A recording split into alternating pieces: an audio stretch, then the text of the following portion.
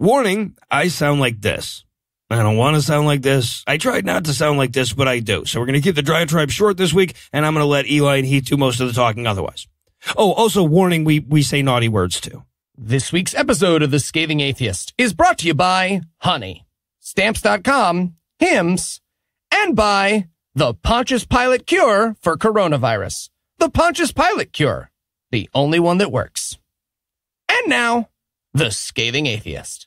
Hi, I'm Kaylee. And I'm Jackson. And even though our mom says we're too young to listen to the show, we are old enough to know that we did in fact evolve from filthy monkey men.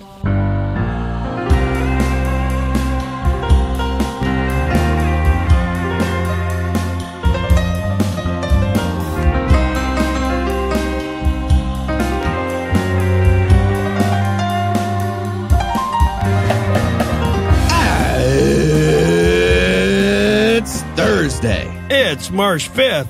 And it's National Absinthe Day. So go hop on a cloud and talk to the cartoon fear that is your grandfather's old portrait, I guess.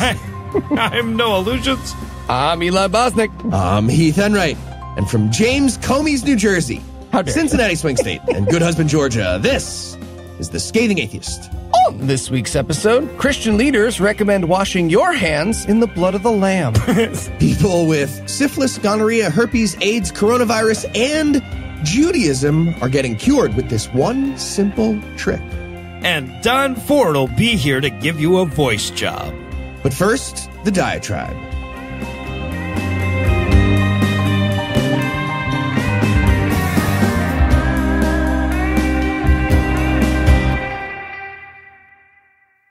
He said he had a golden mirror, and if you look into it just right, it would show you the beginning of time. And what's more, he was telling the truth. I know it sounds like the kind of thing religions would say if they could muster as much creativity as a mediocre fantasy writer, but as esoteric as a golden mirror that sees through time and ascends to the heavens sounds, it's a real thing, and I got to see it a couple weeks ago when we were in L.A., and because scientists have to use straight-sounding names when they want to command gazillion-dollar budgets, they passed up on all the cool names like the Gilded Mirror of Zerblaxia and just went with the James Webb Space Telescope. So first of all, let me geek out about this a little. One of our listeners works for Northrop Grumman, which is the prime contractor for the James Webb, and while it's not exactly on public display, apparently the company encourages their employees to bring people in and show it off. Probably so that somebody will think of something other than exploding brown people when they think of Northrop Grumman. So when he heard that we were coming to L.A. for a god-awful movies record, he reached out with an invitation to see it. And, of course, I jumped at the opportunity. Now, you'll often hear the James Webb described as the planned successor to the Hubble, and I guess in a sense that's right, but it gives people the wrong impression of the thing. It's not just going to be the bigger and better version of Hubble. It is going to be bigger, and it is going to be better.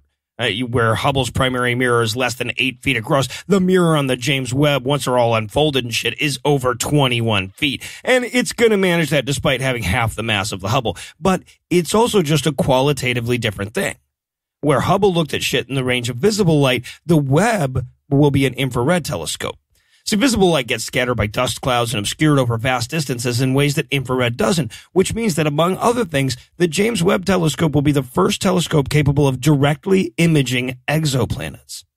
It also means that it'll be able to pierce the distance limitations of the Hubble and see further back in time than we've ever been able to see before.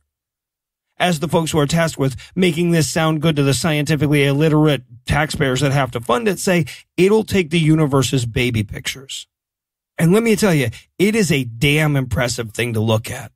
It's 2 stories tall. Its main feature is comprised of 18 hexagonal mirrors arranged like a honeycomb over top of this massive iridescent sun shield. It's beautiful. And because apparently it's the most reflective substance when it comes to infrared radiation, the mirrors are made of gold. Or actually, there's a superfine gold coating over beryllium, if I recall correctly. But one way or the other, when you look at this motherfucker, you're looking at an impossibly smooth golden mirror that's bigger than a goddamn elephant. So as we're standing there taking this motherfucker in, for just a minute, I started feeling sorry for religious people. That awe and reverence that we were all experiencing was something that they never get to feel. I mean, I know they accuse us of robbing the world of solemnity, but that's only because they lack imagination.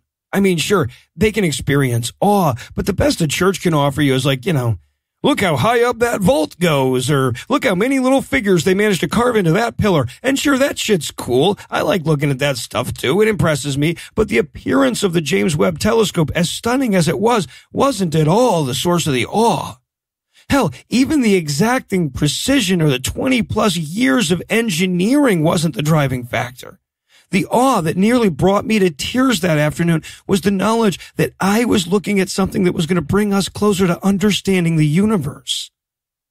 I was watching the perpetual quest for truth play out. I mean, I'm sure that religious people would be awed if they looked at this thing. It's damn impressive. Hell, it's even gilded, and they love that shit. But they could only appreciate the physical substance of the thing.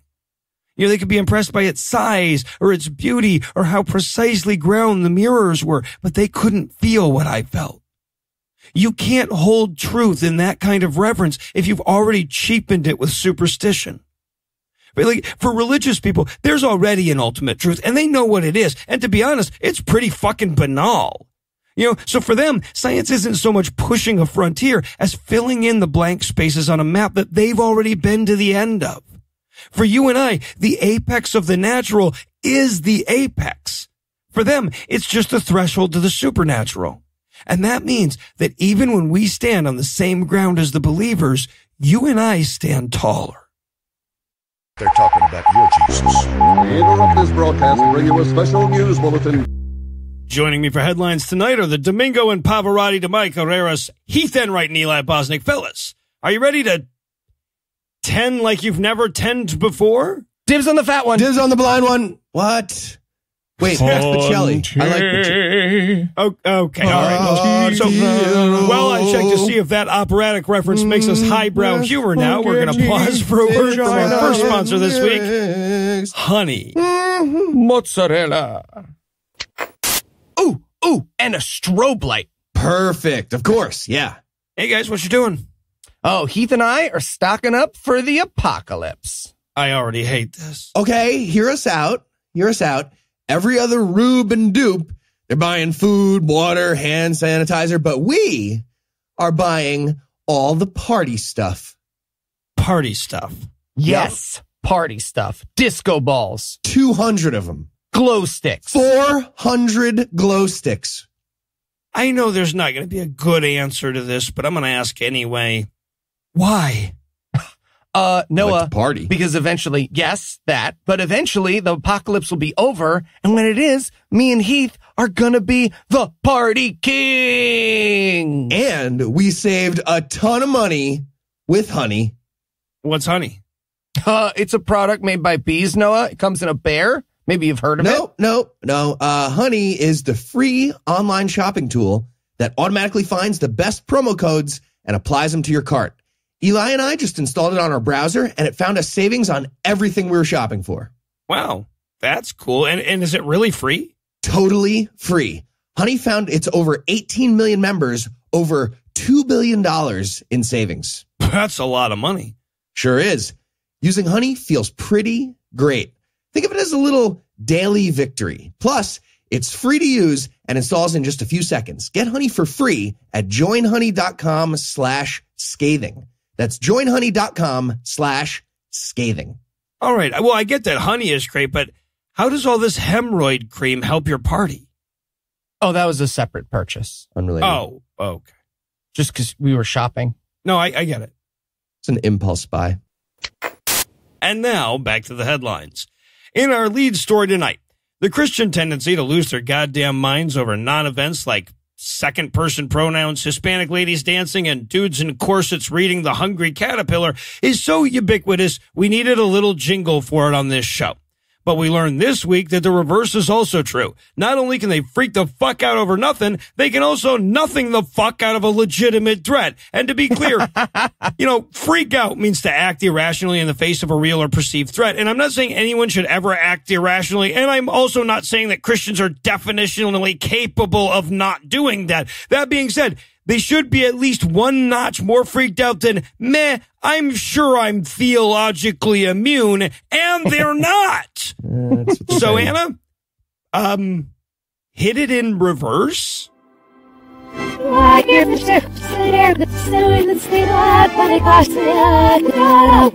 You guys all heard Heath's real name too, right? It's not just me. That's what I heard. Yeah, What? yeah. No, his name is. I wasn't actually dead.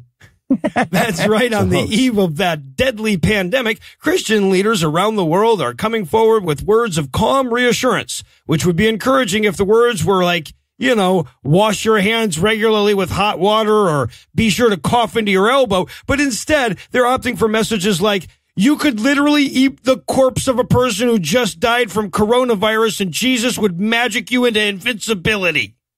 Cool. So maybe all those theologically immune Christian people can head right into the outbreak zones and help out. That's There you perfect. go. Won't even need the masks or the containment suits. Nope. We save money on that. That's what Jesus would do. I'm quite Actually, certain. it is. I mean, he'd probably spit in their eyes and stick some mud in there, but first he would be there. Do all that stuff. Okay, so we're going to start with host of the 700 Club, an old candle that's so melty it seems like it's going to fold over any second, but still hasn't, Pat Robertson, who decided that he was at least as qualified to offer up medical advice as people who know things, saying, quote, if your gut is healthy, you don't have to worry about coronavirus, end quote. Before recommending that you preempt this disease with probiotics, sauerkraut, and kimchi. That's right. Dumbass CDC is fucking around with quarantines and vaccines and all that bullshit. What you really need is fermented cabbage dumplings. Bunch of dumbasses. Yeah, no, it's kimchi is great. That's why nobody in Korea has coronavirus. Yeah, right, right. Kimchi's a big staple there, and they are immune as a country. Okay, question though. By contrast, does this mean that I am like super vulnerable to coronavirus now? Like, if I see someone on TV with it, will I die because of my stomach? Honestly, that would be my guess one way or Maybe. the other, but yes. Sure. Now, of course, if you can't choke down rotten cabbage, but you can choke down bullshit, convicted fraud and last man clinging to the bucket-o business model, Jim Baker can help, because it turns out that the venereal panacea that he's been slinging for the last year or so also treats coronavirus. Just as a happy retroactive coincidence, yes, the miracle cure-all snake oil he's already selling just happens to accidentally include the cure to this novel virus before it emerged in the universe. And a 16-ounce bottle can be yours now for the low, low price of $23.97 or, and I love this so goddamn much, his website also offers a 2-pack. For $47.94. $47.94. Cool. His listeners are like, now that is a bargain. Wait. Yes, No, it's a bargain. All right. Yep. All right. He's got a spreadsheet we can use. I want 7. That is also a bargain. Cool. Now, all that being said, if consuming rancid cabbage and ingesting metallic silver seem like too much of a hassle for you, don't worry, because our final pasture solution actually is not consuming rancid cabbage or ingesting metallic silver or any other thing. So this advice comes to us from New Zealand pastor Brian Tamaki, who looks like the setup to a Heath joke, who explains that the coronavirus is caused not by the coronavirus, but rather by airborne demons that born-again Christians are already immune to anyway. Quote, Satan has control of the atmospheres. All of them, apparently. Unless you're a born-again, Jesus-loving, Bible-believing, Holy Ghost-filled, tithe-paying believer. Yeah, last one matter. Yeah, oh, yeah, no, that's important. in there. Yep, So he included the that. atmospheres become complicated if, like, you're back a month on tithing. Oh, if you're if you're at 8%, you're fucked. He continues, you're the only one that can walk through the atmospheres and have literally a protection. The PS 91 protection policy, end quote. That last part, by the way, is a reference to a psalm that says Christians are immune to bad outcomes, by the way. Okay, again, as he said before, testable claim. We here at the Scathing Atheist are willing to pay for Brian's one-way ticket to Wuhan. Yeah, no, he's only coming from New Zealand. It'd be a quick trip. That's right. Also, do the setups to my jokes look like Ron White from the future? I didn't understand that. Yes. What do they look like? And to be clear, when I was putting together this segment, I selected 3 of the 11 news items we saw by Tuesday of Christian leaders offering up terrible medical advice, most of which included a reference to giving them money, by the way. So just a reminder, because for some reason this echoes louder when we're on the brink of a deadly pandemic, having entire institutions set up to act in direct competition with reality was always a terrible fucking idea. And in blank check yourself because you wrecked yourself news tonight. Last week, as we celebrated the bankruptcy of the Boy Scouts of America, we couldn't help but bemoan that several, if possible, more rape-focused organizations like the Catholic Church hadn't met the same fate. Well, someone go uncurl that finger on the monkey's paw, because this week, not one, but 2 dioceses are cashing out their chips because of all the kid fucking they did. Yeah, and bad guys go bankrupt kind of sounds like good news, but it also means we're giving these groups bankruptcy protection, and that's fucking crazy. We need a new rule about this. Anything with kid fucking means you don't get anything with protection anymore. Whatever law had the word protection, that's gone for you. Victims should be allowed to sue every level of the church, and honestly, everyone who's ever donated to the church in the last 100 years at this point. Well, certainly in the last 20. Yeah. Right. Well, we should at least change it so that if your kid fucking was subsidized by a sovereign city-state with gold plating on their gold plates, you can't go bankrupt until your parent organization runs out of Nazi loot, at least. Bigots. Yeah. Anti-Catholic bigots. You see what I have to work with, listener at home? So, first up, the Harrisburg, Pennsylvania diocese, who listeners will remember for their starring role in the Pennsylvania Report of 2018, and who announced 6 months ago that they had paid out over $12.5 million to over 100 accusers. According to the Inquirer, the Archdiocese, quote, told the courts in its filings Wednesday that it has more than 200 creditors and estimated liabilities between $50 million and $100 million.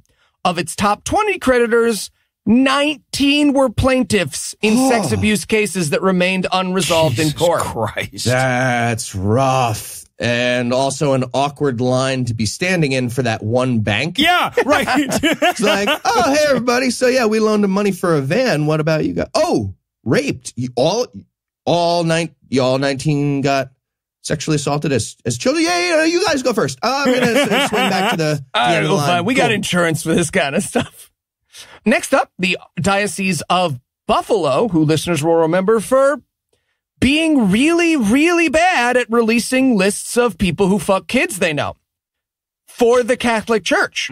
So, quick reminder, they released a public list of 42 abusers in their diocese, but that was only the public version. The private version of child molesters they decided not to release was 102 people.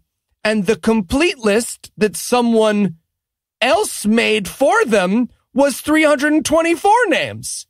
And when that was pointed out to them, their response was for their archbishop to kind of sort of finally resign maybe a little.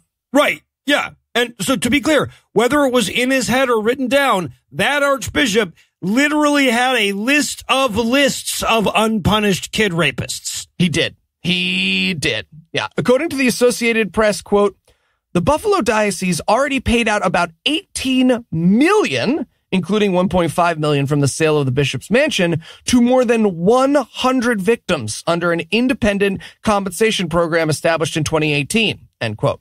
But it turns out that New York's incredibly recent policy of not calling backsies on kid rapes has caused some problems for the church as well. The article continues, quote, the diocese faced more than 240 new lawsuits since August, when the New York Child Victims Act suspended the statute of limitations to give childhood victims 1 year to pursue even decades-old allegations of abuse, end quote. Okay, that's great. They sold the one bishop's mansion. You know what they didn't sell yet? All the other fucking mansions they have. Apparently they have mansions for bishops.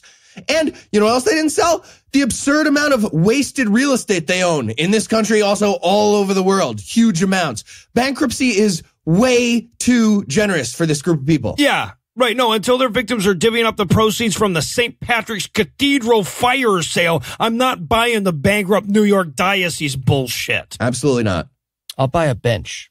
I like those benches. They're nice benches. Now, as Hammett Mehta over at the Friendly Atheist blog has pointed out, these are just 2 of the 20-plus dioceses that have been bankrupted by their abuse and torture of children. So, as rarely as we get to end things on a happy note here at the Scathing Atheist, 20-something down, 170-something to go.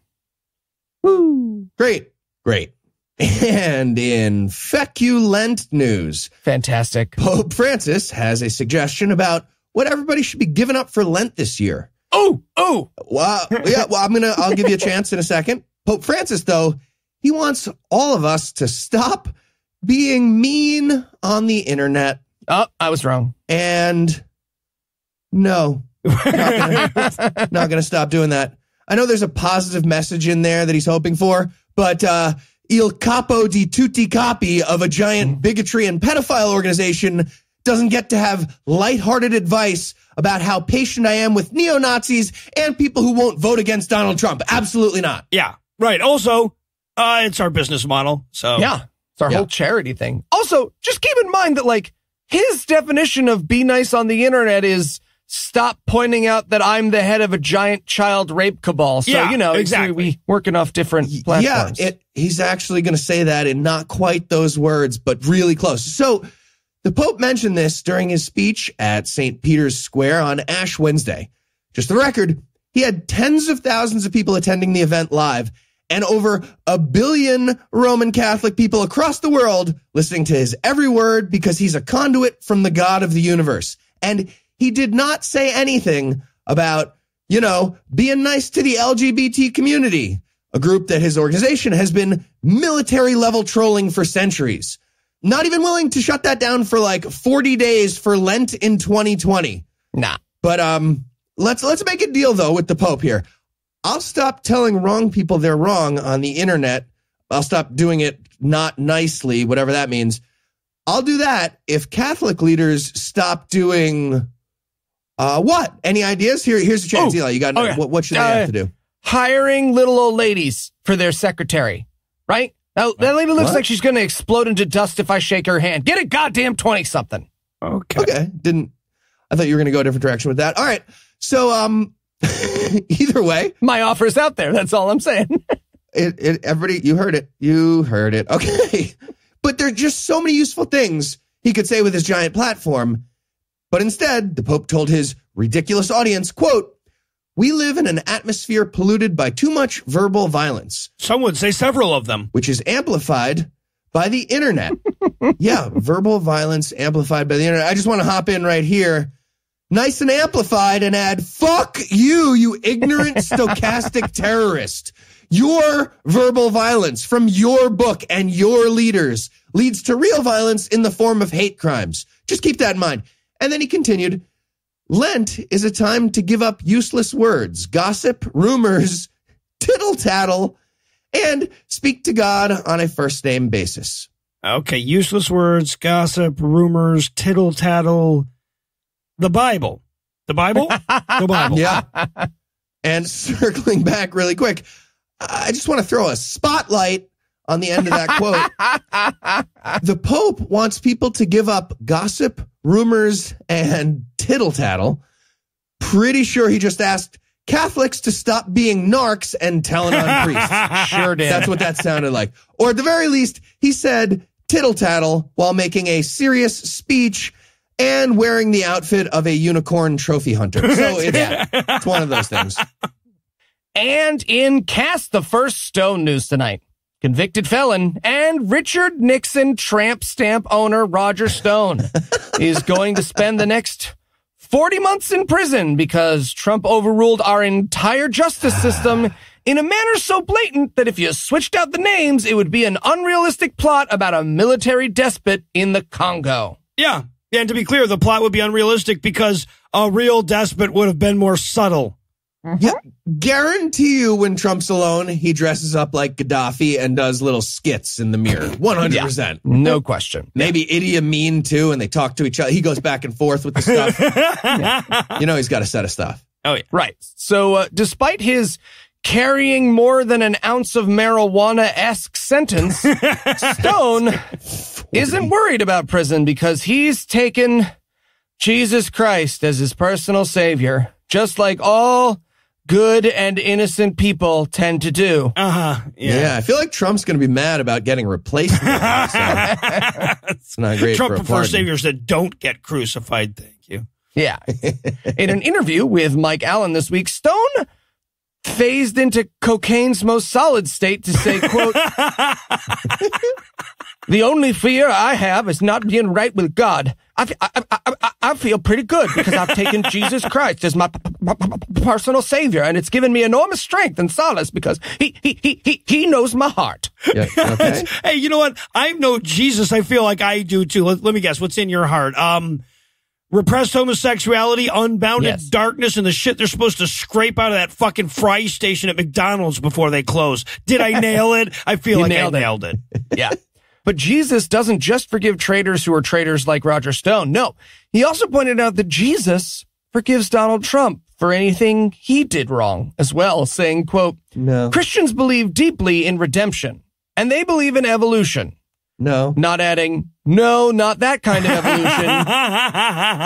The slow, changey one. You know what I mean. You're the ghost of Tucker Carlson's drug addiction. You are." You are.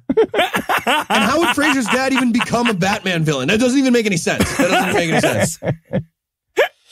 He concluded, "It's not whether you've sinned. We've all sinned. It's not mistakes you've made 15 years ago or 20 years ago or last year. It's what's in your heart today.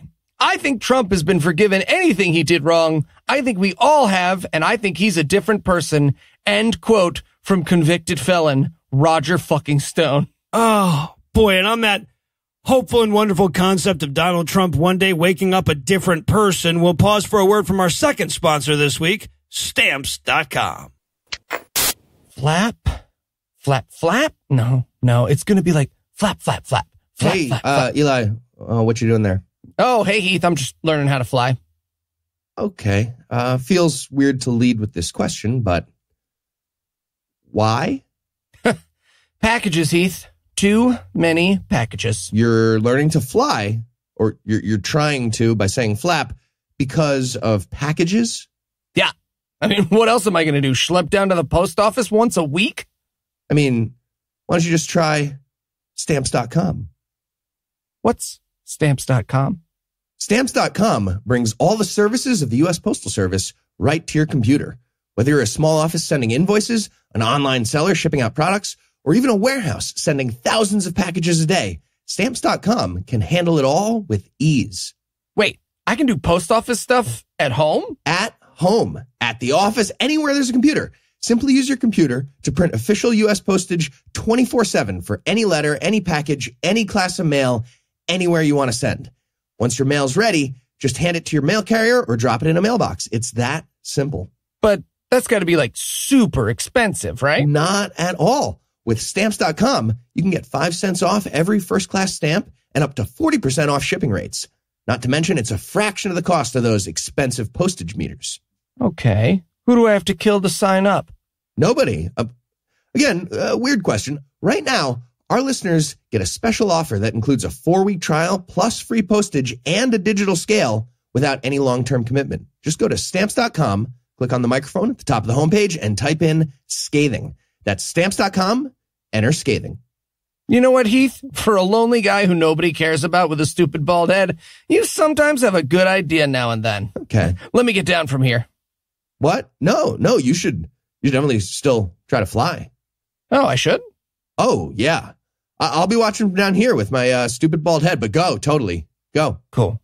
Yep. And we're back. And in Rick Tuck news tonight, host of True News, show favorite, Citation needed. and man who should only allow himself to be shot from the neck up, Rick Wiles needed some help with his anti-Semitism this week, and I get it. He puts a lot into it. So he called upon completed Jews, Steve and Yana Ben Nun of the program Israeli News Live, to tell us about how trans rights, get ready, are a Jewish plot, you saw that coming, to turn everyone back into Adam from the Bible. Didn't see that one coming. George Soros just looking at a giant arena full of atoms that he's apparently creating. Yeah, nailed it.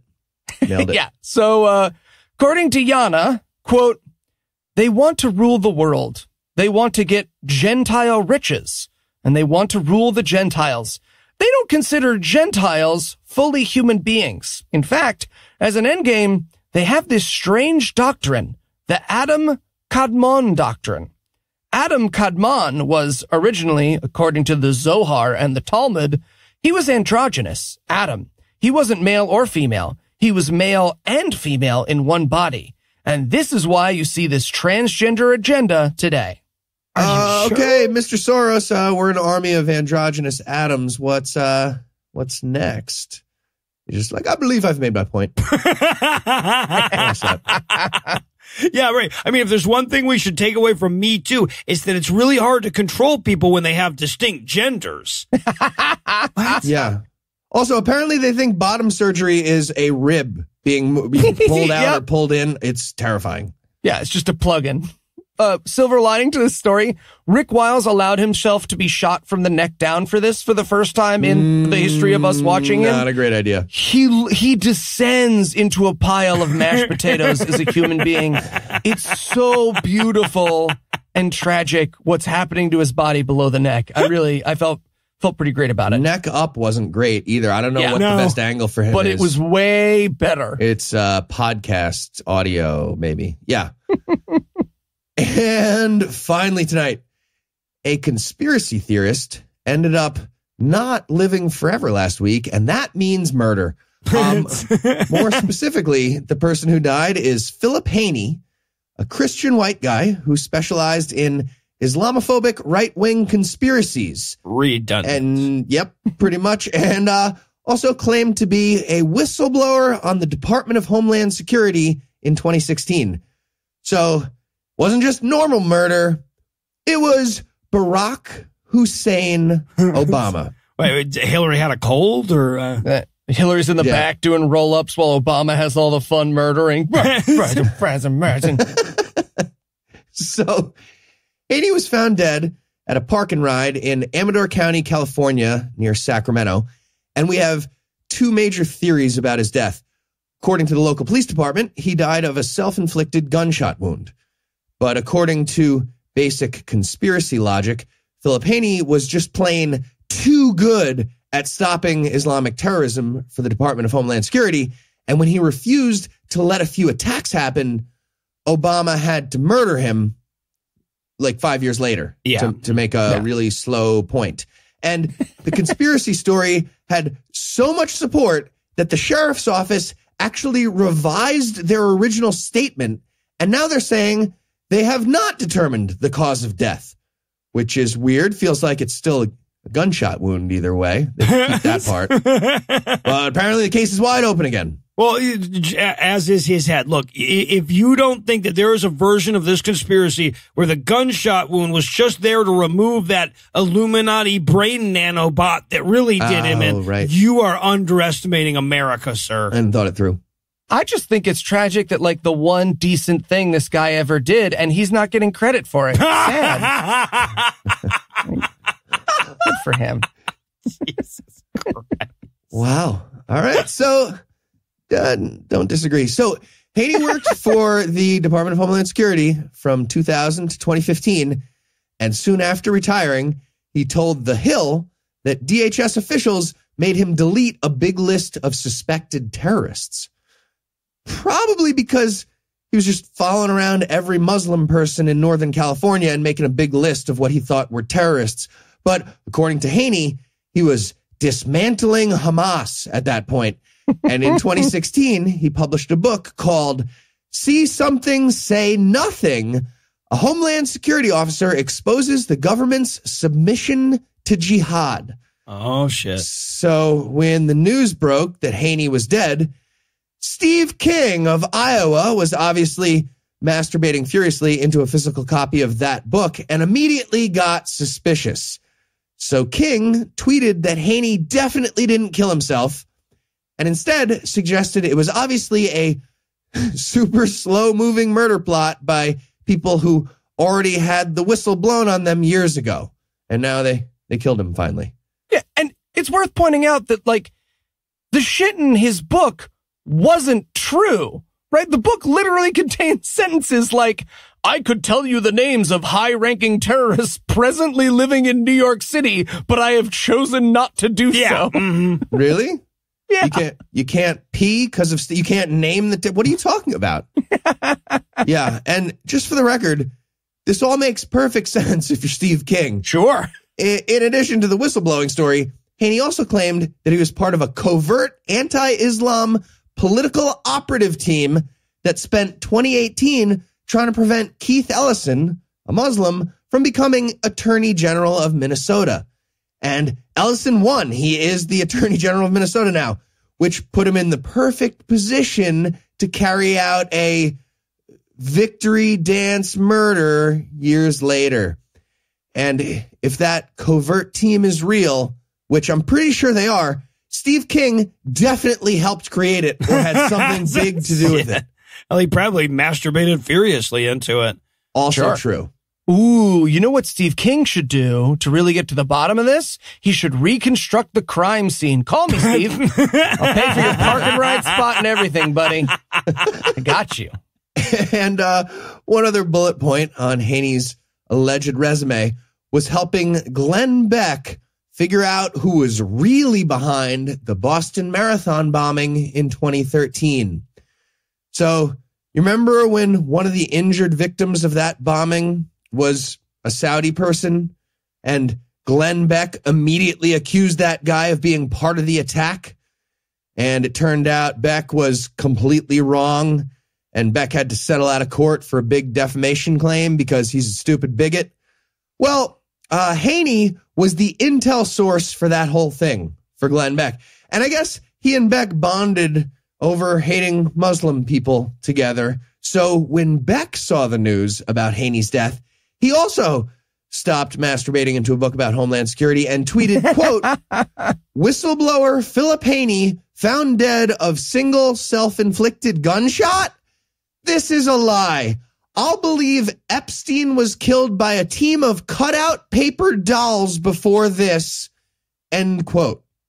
Dude, given what we've seen you believe, I don't even know if that's supposed to make it more or less likely. You can't use an example like that, Glenn. Well, yeah, it's a weird example to use. Just it's regardless of who uses it. The paper cutout dolls thing. It's a weird bar to set for deciding on stuff. Glenn Beck is thinking about paper dolls and murder way too often, I would say. And now I'm slightly suspicious about Epstein getting killed by paper dolls somehow. That was just super specific. Also, Glenn Beck's a Mormon, so a comment about the plausibility of a Muslim paper doll revenge plot doesn't really tell us anything. Exactly. His epistemology doesn't really allow for comparisons. You can't. It's tricky. It's tricky one, yeah, exactly. You can't. That's it. Apples to insanity. Regardless, the Haney case is back open, and the FBI is actually looking into it. And there's literally nothing that can happen to shut down this murder theory. Like, what could they find that people would be like, okay, nope, got the FBI checked, and it's not that. All right. Literally nothing they could say. All right. Well, with that little peek into Glenn Beck's nightmares, we're going to close the headlines for the night. Heath, Eli, thanks as always. Glenn Beck is a paper cutout Zodiac killer. And when we come back, the Bible will get all judgy again.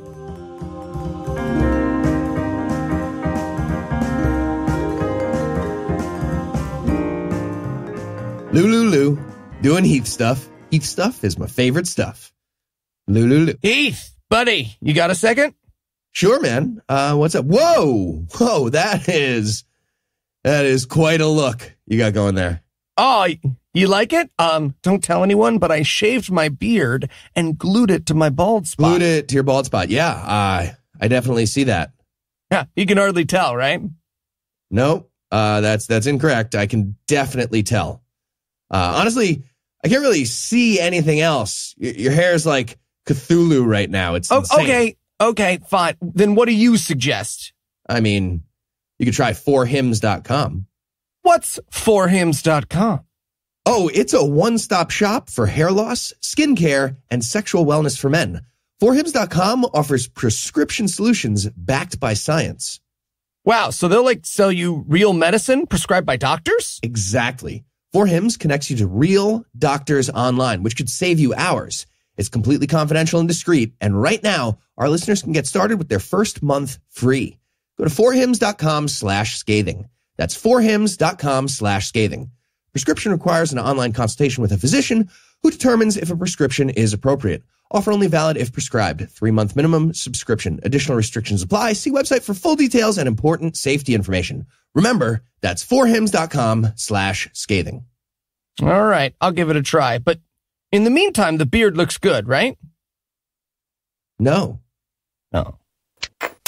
Well, hello, everybody. It's me, Floon Puff, from the new Father and a Thunderstorm podcast, D&D Minus. Just a little reminder that tomorrow, Friday, March 6th, is the premiere of our show. You'll be able to listen to the first 6 episodes of D&D Minus.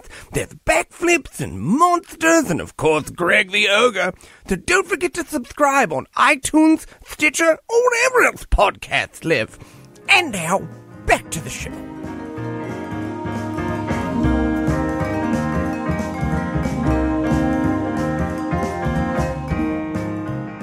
The Bible.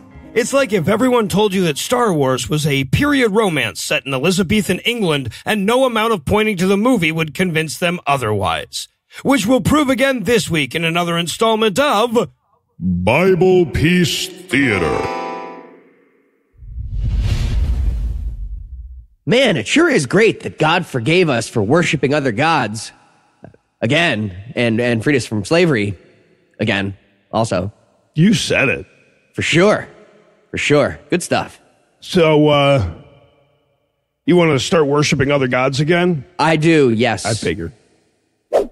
Sir, it's the Midianites. They're attacking us because God is mad at us. What? Crazy. How many of them are there? Oh, too many to count. They're like grasshoppers.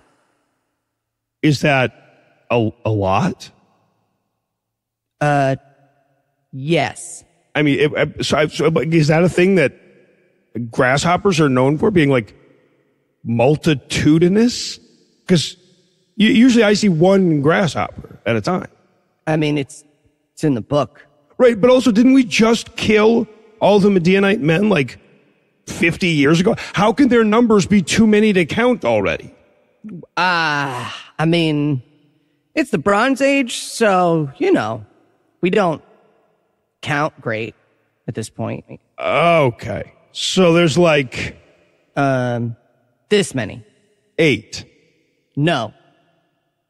Yes. That's 8. Okay. And there came an angel of the Lord. Nice. And sat under an oak which was in Oprah. Love her. Buy all her books. Good stuff. Lou. Doing wheat stuff. Wheat stuff is my favorite stuff. Sup? You Gideon? Yes, that's me. Okay, good news. 1, you got here before I made a beef and cheese burrito under this tree. Super gross. And 2, God's like, with you and shit. He's with you. God is with me. Yep. Then why did he let the Midianites enslave us again? Where's all the miracles and stuff he's so famous for? Those are solid questions. You gotta ask him yourself. Hey, how's it going? Heard your questions, Gideon. Give me back your press credentials. I don't have any. Okay, well then how about this? I sent you to free the Jews from the Midianites. What are you talking about? I'm a poor farmer. I'm not even the firstborn son in my house. Besides, how do I even know you're God and not like, Satan or, I'm going crazy. Okay, well, you're definitely not Satan, because Noah does that voice. Meta. But the crazy thing, that's a solid point. That one's a thinker. I'm gonna give that to you. Okay, I'll wait here, and I'll be right back. I don't understand. It's Stardew Valley, but with neighbors. Okay, you're making it sound not awesome. I'm telling you it's awesome. I already have relatives who are mad at me for not calling them enough. Why would I buy that experience in a video game? Hey, I'm back. And I brought you some lamb stew. Okay, wait. You, Gideon, didn't believe that I was God, so you brought me some lamb stew. Yeah, I mean, if you're God, eat the lamb stew. You know people who aren't God can eat lamb stew. I got this one. I got it. Then the angel of the Lord put forth the end of the staff that was in his hand, and touched the flesh and the unleavened cakes, and there rose up fire out of the rock, and consumed the flesh and the unleavened cakes. Yeah, pretty awesome, right? But you just ate it. Nope, no. Did the fire thing. Listen to the announcer. Stupid. I feel like I'm gonna die now. Oh, is that from seeing an angel? No, don't worry. Oh, no. You're not gonna die. No. I was from watching her eat the stew that fast. Oh, yeah. Yeah, no, she goes at it. That'll get you. Yeah, you can have an ulcer or something. Either way, I'm convinced. In fact, I'm going to build an altar here to commemorate this moment. And I'm going to call it a Jehovah Shalom. Sorry. You're gonna call it Jehovah Shalom. Oh, yeah. You're gonna build an altar to me that translates to Hello God. Yeah. I mean, isn't that what I said? All right, I love it. One more thing I want you to do for me. Okay, what's that? Whisper, whisper, whisper, whisper, whisper. You didn't say anything. You just said whisper, whisper, whisper. Oh, just swoosh. Hello? Hi, are you Joash, Gideon's father? I am. Hi, I'm Steve. I live down the street. Seems like your son knocked down our altar to Baal last night. Put one up to God instead. Oh, no. Gideon? Gideon! What? Did you knock down the Baal altar next door and put an altar to God there? Yeah, but God told me to. Yeah. See, that's what I was afraid of. So, can you send him out here so we can, kill him? Oh, there's got to be a better way to solve this. How much did it cost? I'll repay you. I appreciate the offer, I really do, but this is definitely a murder situation. You understand? I really don't want to piss off Baal, Well, Baal's so butthurt about it. Why didn't he come down here and kill my son himself? I'm sorry, sir. There is no need to insult Baal. I think there is. I think Baal's a punk-ass bitch. He wants to rock and roll. We can fucking go. I'll take his ass to Flavortown. You are very rude, sir. Yeah, well, at least my God isn't too much of a pussy to kill people himself. Pussy? Yeah, whatever. Pick a name, Joash. Bitch ass. Bitch ass. It's you. Gideon. Yeah, Dad? Your name's Jerubbaal now. My name is Guy Who Fights Baal? Yes. Okay. Then all the Midianites and the Amalekites and the children of the east were gathered together and went over and pitched in the valley of Jezreel. Hey, Gideon, there's my guy. You ready for the big battle? Hey, what's the matter, buddy? I don't know. How do I know you're God and not just Satan or me going crazy? Like you want me to eat some more stew? Oh, God, no. Nobody wants I'll that. do it right now. Nobody wants it. Please. Let me eat more stew anyway. Please, no. I'm eating more stew. Okay. What if, when I go to sleep tonight, I put the fleece on the floor, right? And if I wake up in the morning and the fleece is wet, but the floor is dry, then I will believe that you're God. You will? What? Oh, yeah, for sure. Wet fleece, dry floor. Okay. All right, see ya. He wants me to pee on the fleece, right? Pee on the fleece, yeah. There's no other way to interpret that. Okay, but don't watch. I can't get any on the floor. Oh, would you look at that? The fleece is wet, but the ground is dry. All right. Do you believe I'm God now? So here's what I'm thinking we're going to do about those Midianites. Seriously? You're still not convinced? I mean, look. If I woke up tomorrow and the fleece was dry and the ground was wet, well, then I would know you were God. All right. Sarah, I'm going to need a bunch of Gatorade. Would it help if I ate stew? This time, yes. Great. Okay. Gideon. Jerubbaal. Right. Jerubbaal, Baal, whatever. Are you ready to fight the Midianites now? Oh, yeah, big time. I got like an army of 22,000. Wait, what? That's way too many people. Everyone's just going to say we won against the Midianites because we had more people. Yeah, because we will. Buddy, where's your sense of theater? Gotta separate the wheat from the chaff here. Okay. So, what do you want me to do? Well, I'll tell you. Whisper, whisper, whisper, whisper. That's still just you saying whisper. You know what? Everyone, I'm Jerubbaal. Some of you might know me as Gideon also. So, quick, change of plans. Anyone who is afraid about this fight, can go home. Sorry, anyone who's afraid can just go home? Yeah. We're just gonna need just the not afraid people for this war. So, you guys can just, go home, head out. Whatever. Okay. Whatever. Cool. I guess so. All right, so that leaves about half of you. So, tell you what, everyone left. Why don't you go take a drink of water from that river over there? This one? Yeah.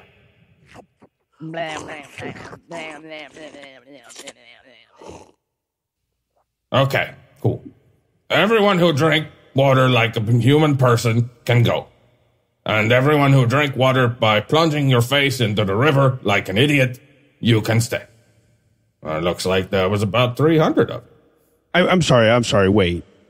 God wants soldiers who can't think of bringing water to their mouths to stay? That's correct. This is a weird book. Yeah. Oh, yes, it is. Gideon. Oh. Hey, how's it going? Hey, I was checking out the Midianite camp. Honestly, not great. There's like so many of them. They're like grasshoppers. Yeah, I heard about that. Like similar. As many grains of sand as there are in the desert. Wait, there's 7 quintillion of them? I mean, no, but there's a lot. Okay, well, don't worry, because last night I had a dream. And lo, before the man could tell Gideon his dream, the Lord said, "Tell not another person your dreams unless you fuck them. For nobody cares about your dreams, except the people you fuck. And even they don't really care, but you fuck them, so they have to listen." Eli, get out of the announcer's booth. The Bible doesn't say that. Well, it should. It should say a lot of shit. Anyway, I had a dream about this cake, and the cake knocked over the enemy tents. And my buddy was like, "Dude, that's Gideon. Gideon is that cake." Oh, Gideon cake. That's pretty cool. Yeah. Also, I dreamed that you were mad at me. I'm not. Cool. Yeah, cool. Okay, everybody, thanks for coming. So, just again, to go over the plan, the 300 of you plus me, we're gonna surround the Midianite camp, and then all at once we're gonna blow our ram's horns and say, "The sword of the Lord and Gideon." And then we attack? No. I think God is just gonna do something magical or something. Just blow the horns and say, "The sword of the Lord and Gideon." Okay, so just to be clear, no attacking. Not right. That's correct. Ready? 1, 2, 3. Ahem. Super Tuesday, everybody. Super Tuesday. I will murder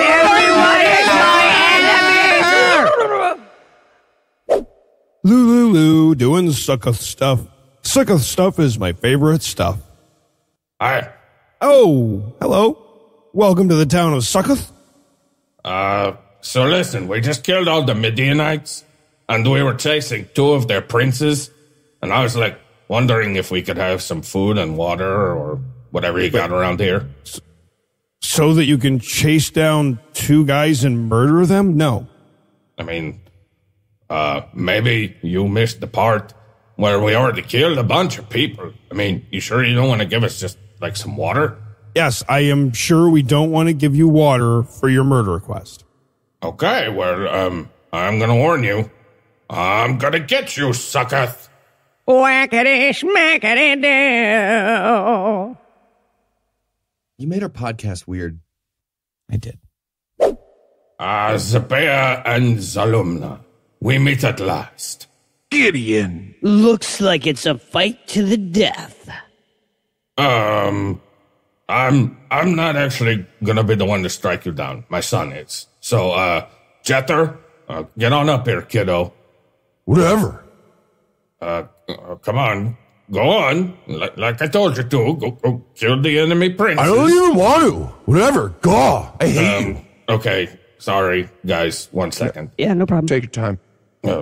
Jether, you are embarrassing me in front of the people I work with. Whatever. I don't even want to kill those guys. You want me to kill those guys, but I don't even know them. Hey, that's what being a king is, kiddo. Sometimes you gotta kill people you don't know. Well, then I don't want to be a king. Oh, well, no, we okay, go? fine. I feel like I feel like this is a private conversation. And No, it's fine, you guys. I'll kill you, and then Jether is gonna watch. Again. Very sorry. Jether can't kill you. Mom hates you. Honestly, it's fine. Yeah, not a big deal. I mean, kids at this age, you know. Yeah. Yep, I know. Yeah, their space I've got 2 myself. I feel you. Yeah. Okay, so I'm going to kill you now. Cool. Bye. People of Israel, I have killed those 2 princes we were chasing. Hooray! Be our king. Be our king. No, you guys. I'm not gonna be your king, and neither is my son. Not what we offered. Just Nobody wants that. Apparently, he's working on a podcast right now. Anyway, so the Lord God will be your king, for he is all the king you need. How humble. How noble. All I request is that you melt down all the gold of our enemies and turn it into, like, a high priest robe for me. Nothing else, just the high priest robe. Okay. Little less humble. And Gideon, the son of Joash, died in a good old age and was buried at the sepulchre of Joash's father in Oprah of the Abiezrites. Man, that Gideon. What a guy. Yeah, sure was. Yeah. So, you want to start worshiping other gods again? You know I do. Yeah. Not learning. Not learning. I'm going to vote for Ralph Nader. Me too. In 2020. Right now. Early voted for him. And on that terrifying premonition, we'll wrap things up for now, but we'll be back in a month with even more Bible Peace Theater.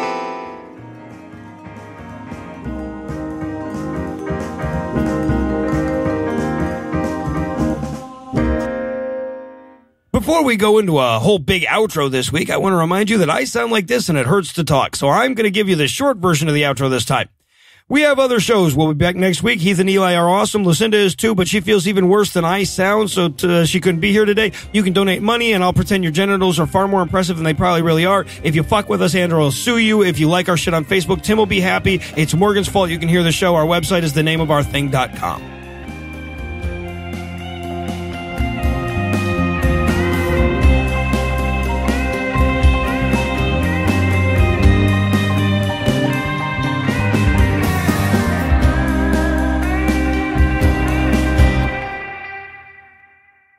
potato chip. I enjoyed ass potatoes. I enjoyed ass potatoes. That's fine.